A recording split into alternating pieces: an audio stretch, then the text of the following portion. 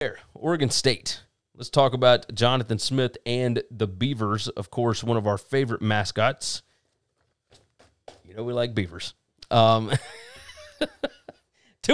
last year, and don't get me wrong, last year was actually a bit of an impressive season. Yeah, I was just about to say that's like the best 2-5 we've seen in a long time. They were a lot of fun. That offense looks good. The issue this year is they are losing running back Jamar Jefferson. He was a stud, and he's an NFL guy. Oregon State doesn't lose a bunch of NFL dudes, but Smith knows offense. We don't know who's going to win this quarterback job. It is what it is. It was Tristan Gabby last year before his hamstring injury, but then Chance Nolan comes in, filled in, played well. Who knows what they're going to end up doing. Defense is the issue with Oregon State. There's plenty of experience this year, but not a lot of talent, even with several P5 transfers coming in. I still don't know what the ceiling for the defense is. I don't think it's very good. But I do tend to believe in Jonathan Smith. I think he can win a couple of shootout games. Yeah. He proved it last year. They beat Oregon last year. Well, I was just about to say, this is a guy that it wouldn't surprise me if Oregon's 11 and 10-1 going into the old school Oregon Civil War, yeah. and get got. Just because this is a rivalry, this is a coach that's not going to back down from anybody. Nope. They don't have the talent to hang with most of these teams, I don't think.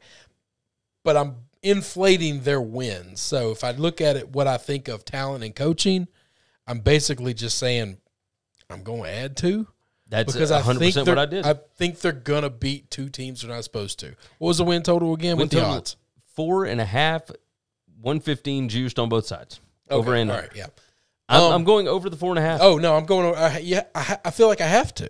Yeah, they're number 22 in the country in returning production. By the way, 87% coming back. Yeah. So, which is a theme this year. Average is usually like 60-something% as far as returning production. This year, the average is like 75%. Yeah. It's absurd. But they got 87% of their production back from last year. I think they're going to be great. I say great. That's a loose term here. I think they're going to be really good. I think they're going to be fun. I think they can easily get to 5 wins. Like, I think this they is a could team be that's not good at football all the time, but they're a lot of fun. Yes. I think Jonathan Smith will get this team and they to a fight point. hard, man. They really do. Yeah. I think they're this is making not a bowl. dog-ass team. This is not Kansas. This is not Vandy. Yeah. Yeah, I think you're right.